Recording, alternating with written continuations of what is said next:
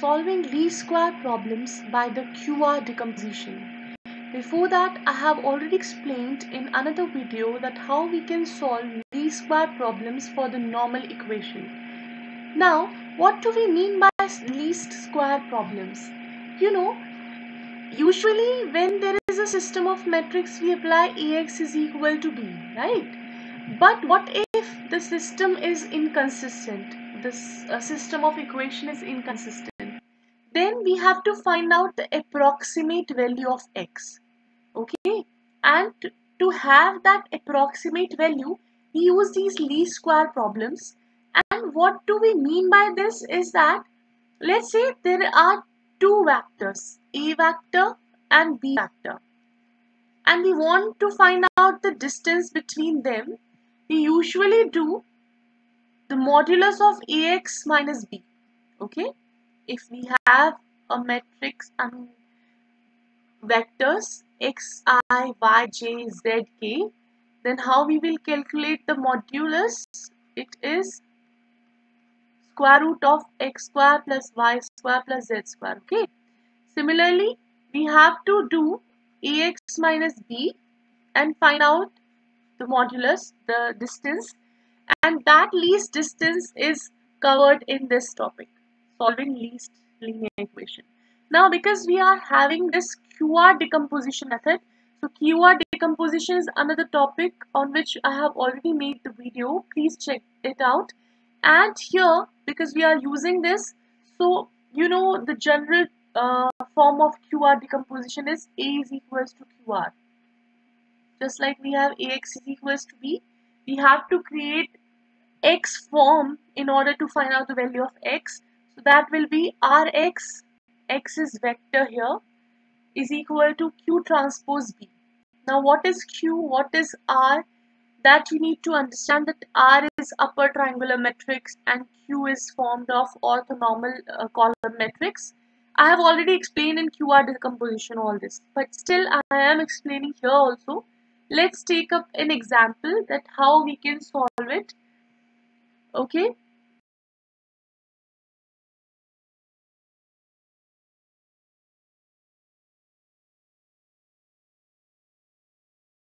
Our problem, and that too with QR decomposition.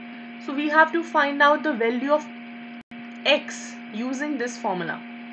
So that means we have to find out all these values. X is the solution itself for which the question is made. Now R and B is given. Q and R can be found out using QR decomposition. That means we will start with Gram-Schmidt orthogonalization process, which we have already discussed in previous videos. But here also, what you have to do in Gram-Schmidt orthogonal process, you have to split it into columns. You have to split a matrix into columns. You can see there are two columns. So let's say V1 and V2 are two columns. V1 is 2, 0, 1 and V2 is 0, 1, 2. Okay. Now you have to find out orthonormal vectors using Gram-Schmidt process. So orthonormal vectors, the vectors whose dot product is 0, which are mutually perpendicular to each other. So how can we calculate orthonormal vectors? There is a formula. Let's say y1 and y2 are two orthonormal vectors corresponding to these two vectors v1, v2. Okay. So let's say this is y, set of orthonormal vectors. So how we will calculate y1? Y1 is v1 itself. So it is simple. 2, 0, 1 is v1. So y1 is also this. Now for y2 we have formula in Gram-Schmidt, which is v2 minus v2 dot v1. This is the scalar product. Divide by y1 dot y1. And when you get the result, you have to do the scalar product with y1. Okay. So putting down the values, what is v2? 0, 1, 2. What is v2? Again 0, 1, 2. Dot v1. What is v1? 2, 0, 1. Divide by y1 dot y1, which is 2, 0, 1 dot 2, 0, 1. And after solving this, you have to do the dot product with y1, 2, 0, 1. right? Now solve the dot products. How you will solve it?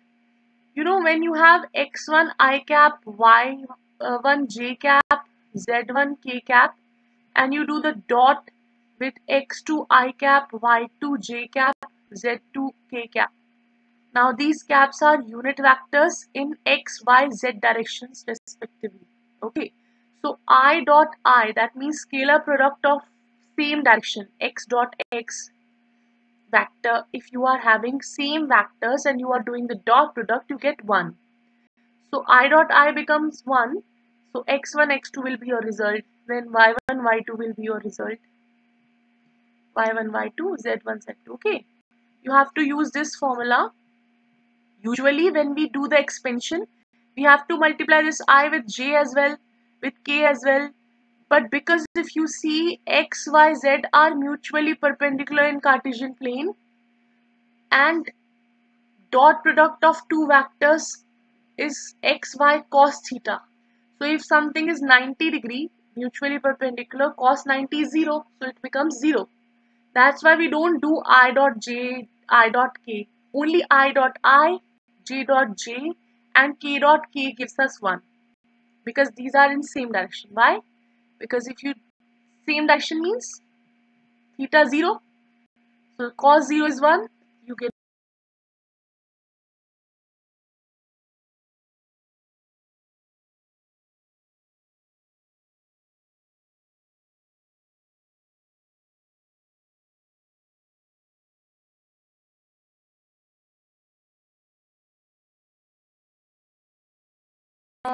using vectors method, you will find out that this is 0, 1, 2. Now 0 times 2 is 0, 1 times 0 is 0, 2 times 1 is 2. Divide by 2 times 2 is 4, plus 0 times 0 is 0, 1 times 1 is 1. And here you have 2, 0, 1 as another matrix. Okay, solve it. 0, 1, 2 minus, this is 2 by 4 plus 1, 5, 2, 0, 1. And if you multiply, this will become 2 to the 4 by 5, 0, and 2 by 5, right? And if you again solve it, your y2 will become 4 minus 4 by 5, 1. If you subtract 2 by 5 from 2, 5 to the 10 minus 2, 8 by 5, right? So y, that is y1 and y2, you got as y1 is what? 201, and y2 is minus 4 by 5, 1, 8 by 5, right? You have got your orthogonal bases here. Orthogonal bases. I have already explained the difference in Gram-Smith, that what is the difference between orthogonal and orthonormal vectors. So orthogonal bases we found out. Now for orthonormal vectors, we are only using Gram-Smith at the moment. So orthonormal vectors, what you need to do, you have to divide y, that is this one, with the square root of y modulus. Or you can say, you cannot, just bear with me, let me have eraser. Divide y with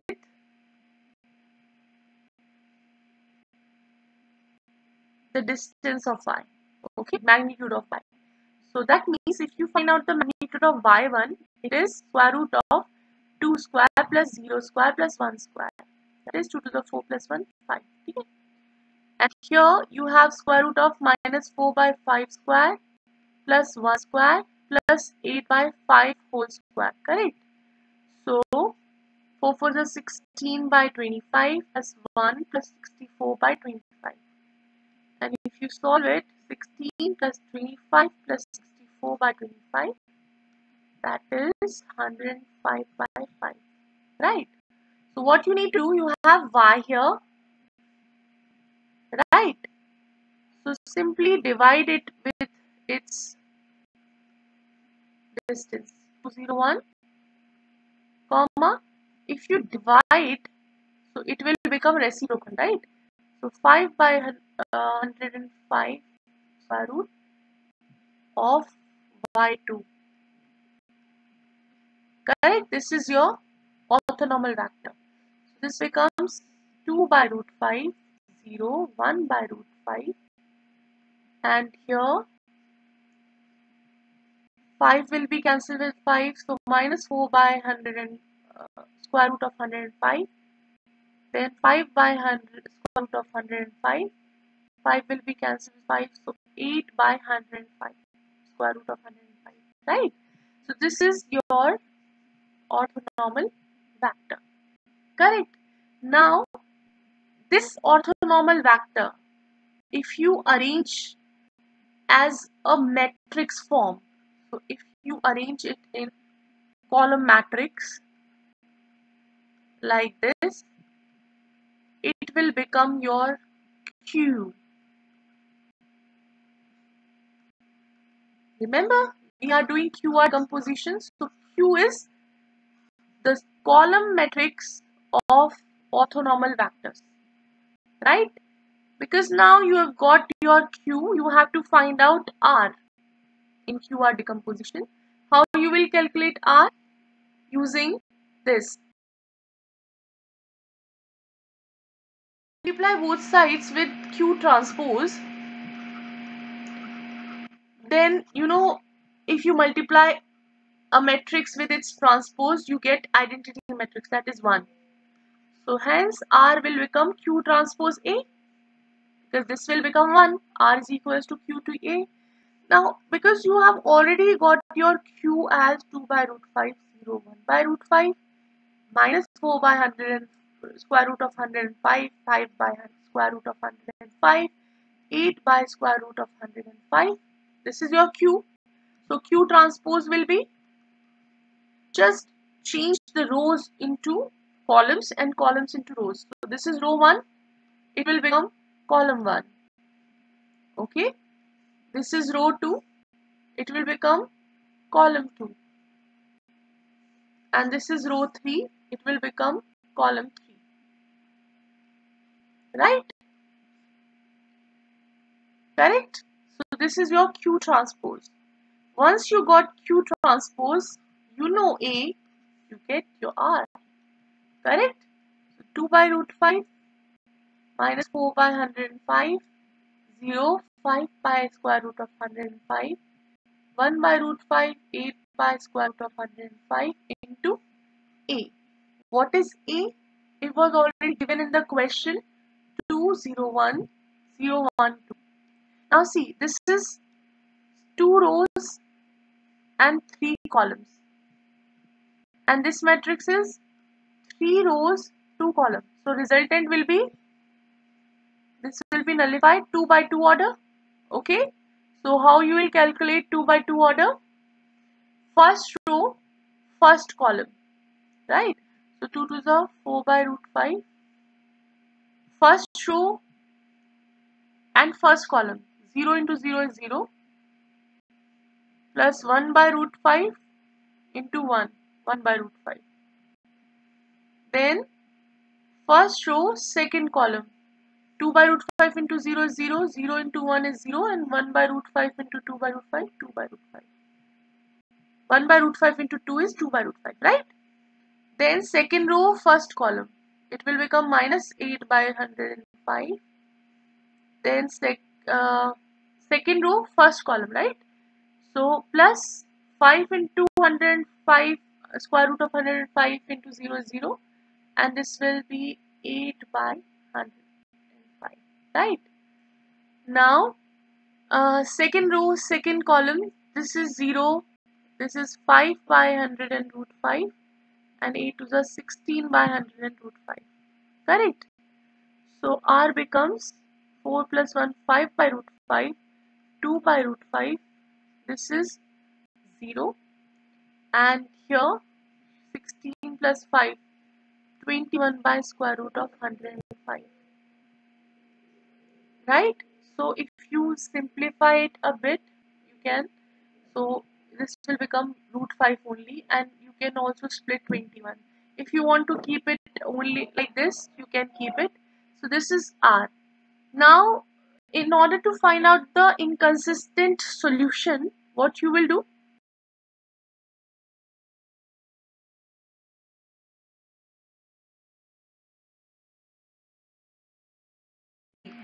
Okay.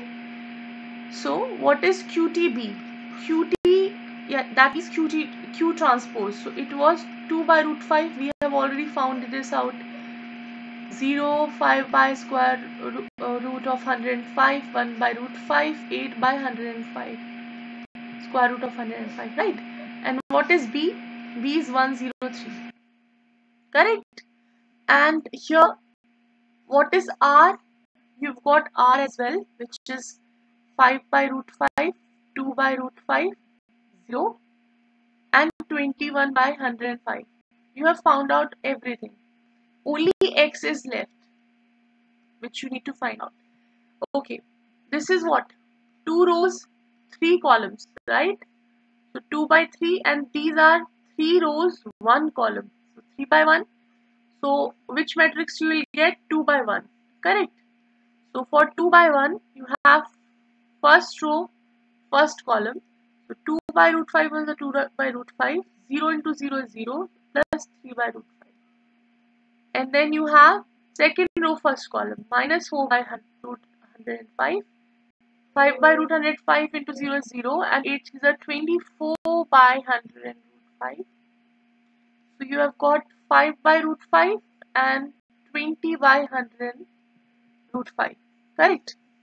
And here you have 5 by root 5, 2 by root 5, 0, 21 by root 100 root 5, x. Because there are two values, so you have to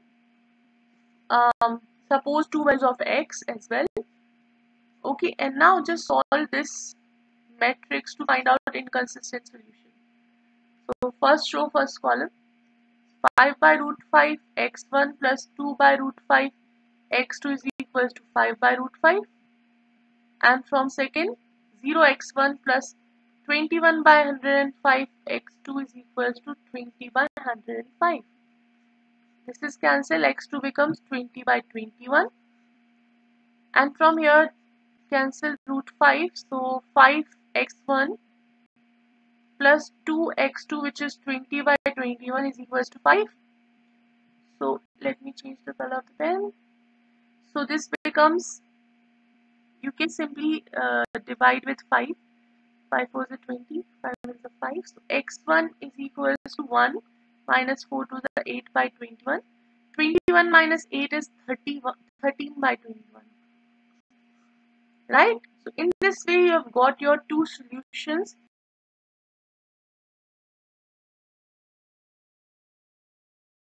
The concept of Gram-Schmidt, orthogonal bases and orthonormal vectors, QR decomposition, and hence how you can use least square problems by QR decomposition. If you have got it, try solving some of the questions by yourself. If you have any doubt, please leave it in the comment box. I'll try to answer them. And if you've understood, then please don't forget to like, share and subscribe my channel. Till my next video, take care of yourself. Bye-bye.